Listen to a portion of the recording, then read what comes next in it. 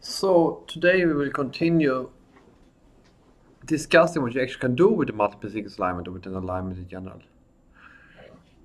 And one way to use it is actually to extract features. If you remember the lecture about multiple sequence alignment, I told you that you could look at the multiple sequence alignment and see that, for instance, some region is most likely in a loop or most likely helix, etc.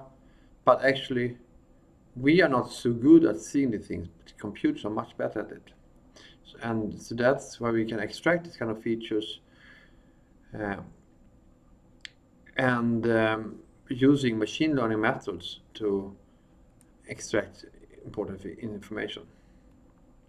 So I will actually start using a bit of historical overviews using what is called patterns or motifs methods. Then I will continue later to discuss both artificial neural networks and support vector machines. So what is important that you remember before you start watching this lecture is that what is a multiple sequence alignment, and look at it, particularly what information you can extract from it,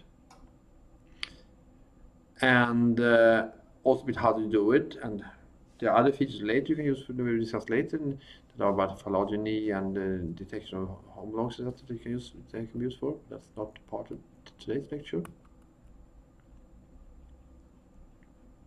And today we talk about what is a pattern, what is a pattern, what's a motif, and how we can use it, and how we can do it to improve predictions.